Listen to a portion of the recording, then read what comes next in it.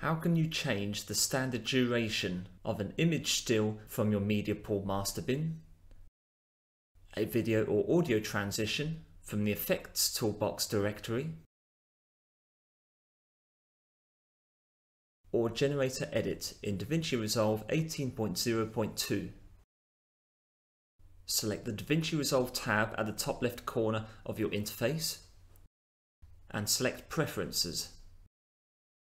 Choose User, go to Editing and go to modify either the seconds or frames values for standard generator duration,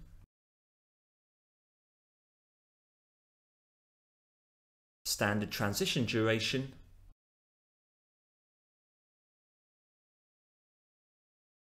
or standard still duration, which will modify the length of an image still that you insert from your media pool master bin.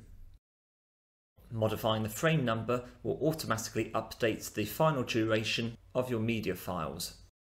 I hope that video was useful to you. Thank you for watching.